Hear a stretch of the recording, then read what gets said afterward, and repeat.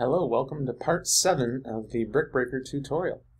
So far we have a game working where we've got the ball moving around, we have score in the bottom left corner, we have lives in the bottom right corner.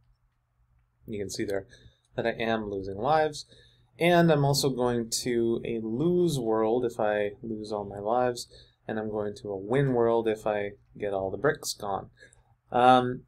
Next up, we want to start to have a little fun here. Let's see if we can add some sound. So, what I've done here is I've downloaded some sound files. So here from the internet, one called Bonus Life and one called BrickBreak.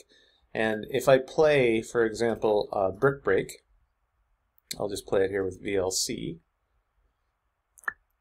You can barely hear it, but there it was. We get that kind of sound, just like a little blip. And what I want to do is I want to play that sound every time I hit a brick.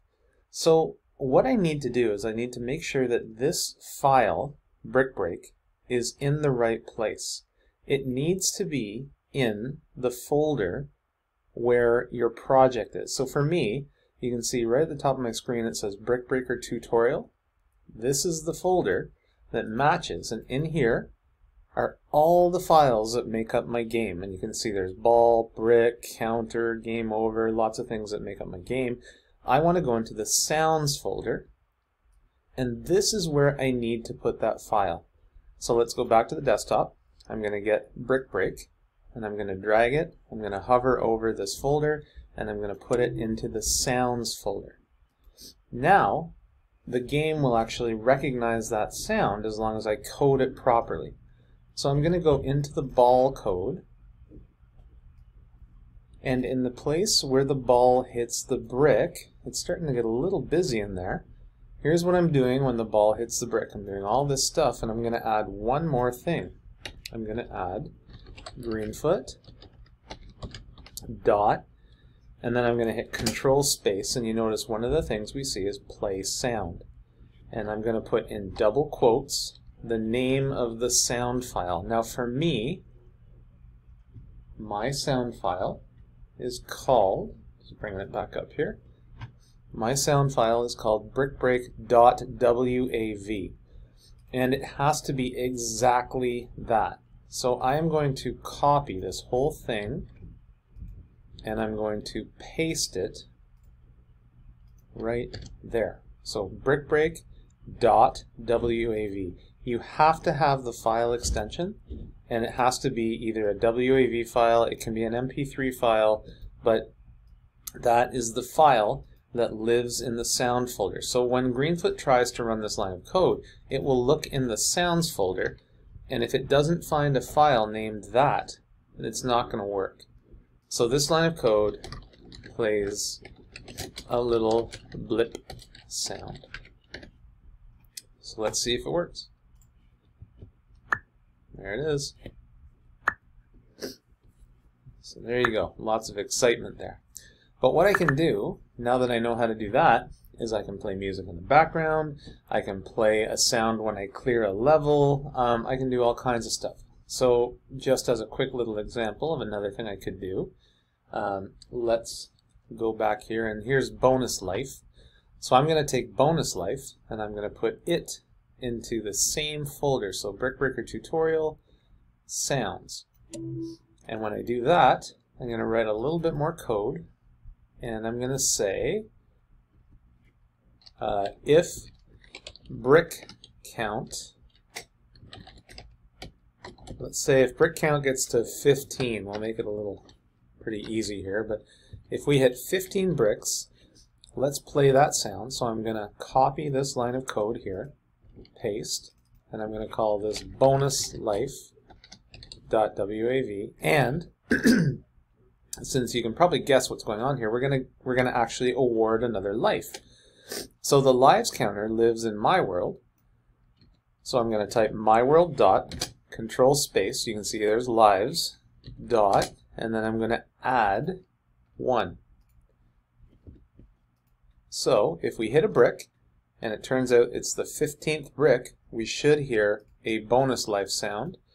And I'm going to warn you that this one might be loud, so just cover your ears because the bonus life sound is a little bit more intense than the brick break sound. So we're at 7, 8. I should have made it a little smaller maybe for the purposes of this tutorial. We're getting there. 4 more. 3 more. 2 more. And like I said, get ready, make sure your volume's not too high. And there we go. We got our bonus life occurring, and you can see down here I now have 4 lives. So awesome. We can actually add, like I said, we can have music kind of playing in the background the whole time, and we can add sound effects anywhere we like.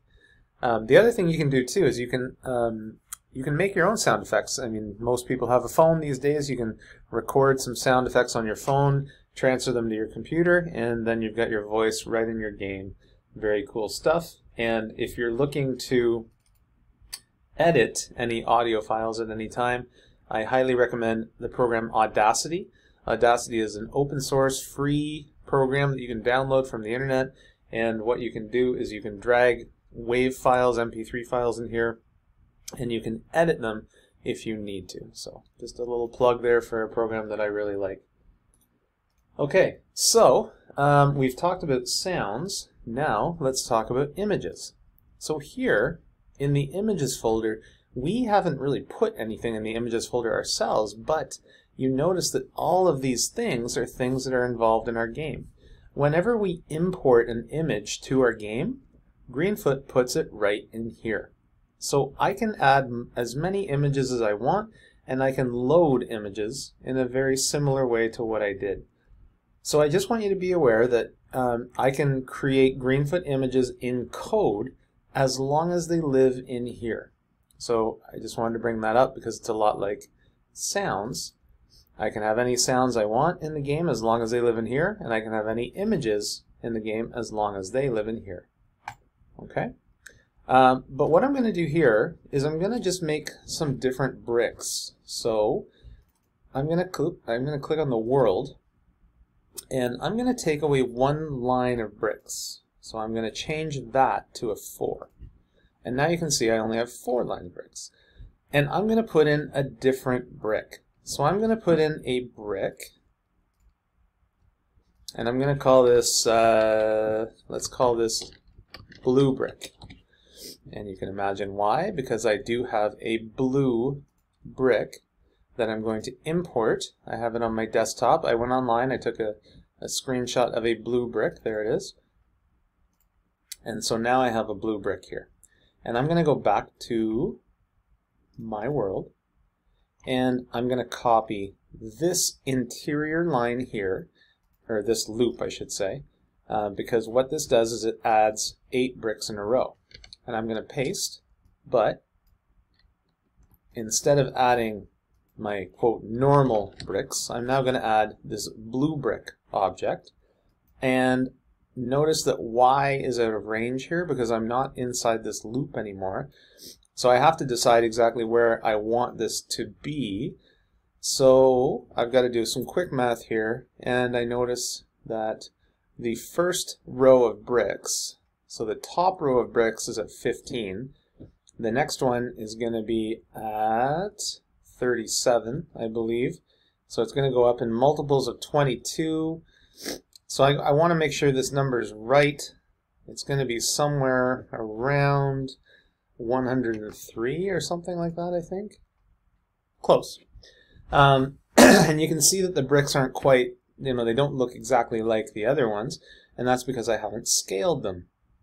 So what I'm going to do here is I'm going to create a constructor inside of the blue brick class. And this is where I'm going to scale the image. So every time a blue brick is created, I'm going to get the image and I'm going to scale it to match all the other bricks, which I can't remember exactly how big they are. I think they might be like that. Something like that. Pretty close. Okay, and so now the bricks look similar. Now, if I play my game right now, you'll notice that those bricks aren't going to go away. And that's because I haven't coded anything yet to make them go away. But I'm going to show you a different technique here, because I'm going to make the blue bricks such that we have to hit them twice in order for them to go away. So I'm going to go back to blue brick here, and I'm going to put a variable at the top right here. I'm going to call it int, and I'm going to call it health. Sorry, it's of type int, so it's an integer variable. I'm calling it health, and I'm going to say every blue brick has a health of 2. And I'm going to make this integer public, meaning that other classes are going to be able to get at the health and read the health. Okay, so here's what I'm going to do. I'm going to go back to my ball, and I'm going to treat it very much like a normal brick. So I already have code that does all this stuff if it hits a normal brick. Now I've got to kind of figure out what I'm going to do if I hit a blue brick. And a lot of it's going to be similar, but I'm no longer looking to see if I hit a normal brick. I want to see if I hit a blue brick object. So everywhere I see brick, I'm going to replace it with blue brick, like so, and I'm going to store that in a variable called bb. So if we hit a blue brick, it's going to be stored in this thing called bb. And just like we do up here, if bb is not null, then what that means is we've hit a blue brick. So what do we want to do if we hit a new brick? Well, a lot of the same stuff that we did here. So I'm going to copy a lot of this. I'm going to copy, well, maybe not. I'm going to copy this much. I want to make a sound, and I also want the ball to go the other way. Okay, so let's see what happens here. Alright, so now it's making a sound and it's bouncing off of the brick. I haven't told the brick to go away, so it's not going away, which is good for now. And now I'm going to go back to the ball, and I'm going to say, when the ball hits a blue brick, we are going to alter the health value of the brick. So by giving the health, by making this variable here inside of blue brick, you can think of it that every blue brick has a health of 2. So if I hit a brick, a blue brick, what I want to do is take away 1 from the health, and if the health is now 0, I want to make it disappear. So, I'm going to go back to the ball, and right after the ball moves, I'm going to say if, sorry, I lied. First I want to take away, so I'm going to take away 1 from the blue brick's health. So how do I do that? I go BB, because remember, BB is the blue brick that we hit. That's what we stored it as. So I say, you know that blue brick we hit called BB? Well, I want to take away 1 from the health value, like so.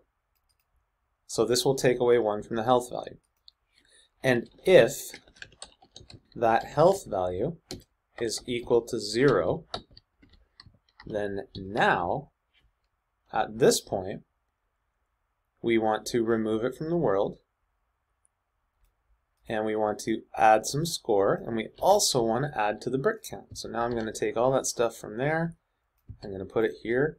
So I'm going to remove BB from the world, I'm going to add, let's add 10, let's make these ones worth a little bit more, and we're going to add to the brick count. Alright, so let's see. If this works properly, we should have to hit these bricks twice in order for them to go away. 1 on that one. Ah, it worked. There you go. You can see it's working. I have to hit them twice, and only after I hit them twice do I get score and do they go away. And then that allows me to get to the rest of the bricks. Keep going. Oh. There we go. So it looks like it's working. And the other thing that I can do is I can have some cool little effects where I can actually change the color of the brick too. And to do that, it's a little bit more complicated, and we'll start with that in our next tutorial. But what we're going to do is when we hit a brick, a blue brick, it's going to change to a different color before we take it away next time.